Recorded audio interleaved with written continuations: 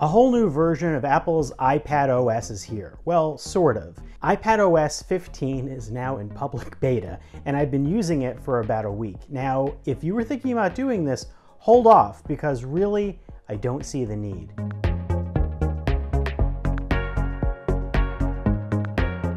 iPadOS comes out in an official form probably sometime in the fall like it always does. And that's when all of the things are ironed out and everything works more smoothly.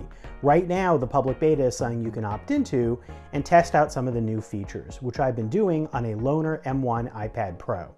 I wouldn't do this though if I were a normal iPad user. I don't think the benefits here right now really outweigh the experimentation. And that's the thing. So let me get into iPadOS and explain why I was let down so far. It's not that it's bad. Apple has tweaked a lot of things across the board on iPadOS, including features that are on iOS 15 on the iPhone.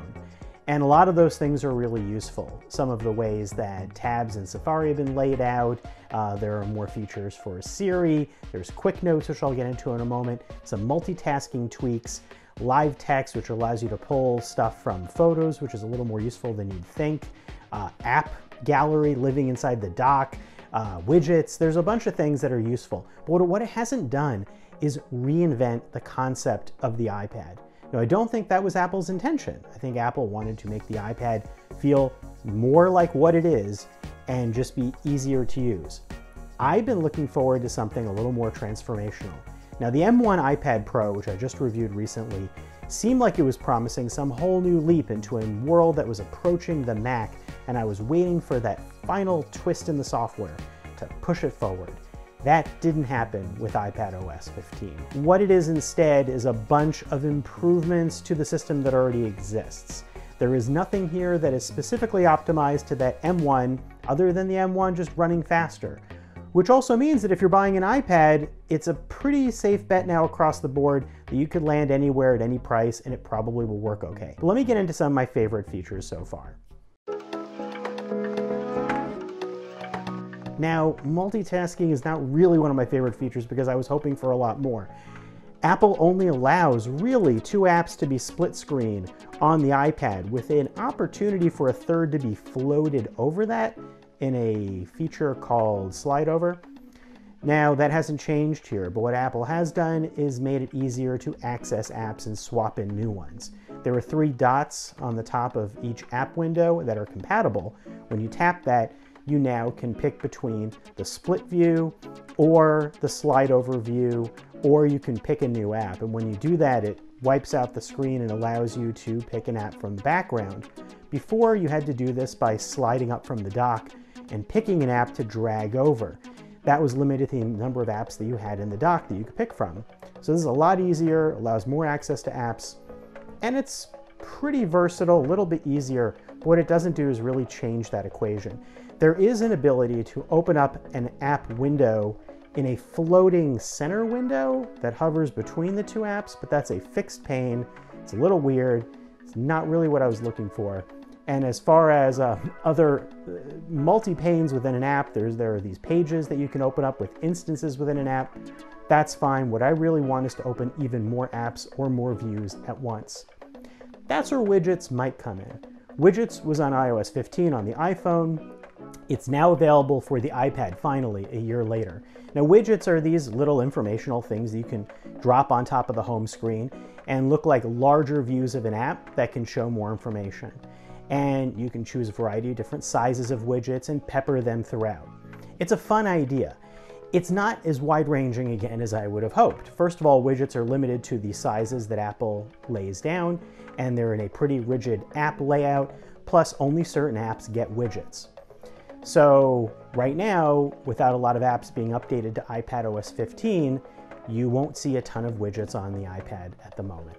But it shows promise. It's just, an incremental step. One thing I really liked was the app library.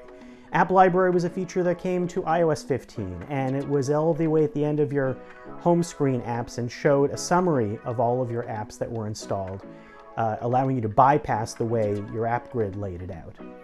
On iPadOS, that now lives in the dock as well. And so what it means is that you can pick in the dock, look at your entire app library, and not have to go back to your home screen. So if you're inside an app, you just go to the dock and pull up whatever app you want. Makes it a lot easier to access stuff.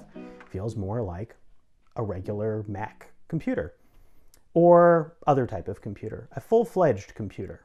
One multitasking feature that I thought was really cool and is the sort of thing that I hope comes to other type of apps on iPadOS is Quick Note. Now you need an Apple Pencil for this, but if you swipe up from the corner of the screen, you can bring up a little mini version of Notes and jot a quick note. Not anything groundbreaking or earth-shaking here, but it allows you to bring up an app really instantly, have it float, live alongside what I'm doing. Samsung's done stuff like this before with their Note features and S Pen. But I think this is a great direction for the type of instant apps that I want on an iPad and a way to multitask. But really that's limited right now to the Notes app and to having a pencil. Finally, let's talk about the rest of the iPad picture. There are a lot of other features that are really interesting. I think the revamped FaceTime with sharing is very intriguing, but that's the sort of stuff that I'm going to want other people to participate with. Other people who have iPadOS, right now that's not a lot of people. So I'm going to have to wait until the fall, I think, to really see what that impact is with friends and family. iPadOS does show that it's aiming for a more across-the-board, cross-iPad experience, something consistent, and something that continues what iPad was before. What it isn't is a chance to redesign what the iPad is. When will Apple finally unleash the iPad? iPadOS 15 doesn't look like it's that moment. Apple did introduce a lot of little interesting features, but collectively so far, they just feel like extra tweaks and flexibility to a system that already I'm quite familiar with. But one little note, if you have a keyboard, make sure you check out all the keyboard shortcuts. If you hold down the Command key, you can find a whole list of shortcuts that appear per app, and iPadOS 15 has a whole bunch more that are added, so it's worth holding down that Command key anywhere you are just to see what your shortcuts might be. Thanks for watching, and I'm sure I'll have more impressions as I use iPadOS 15 more in the coming months.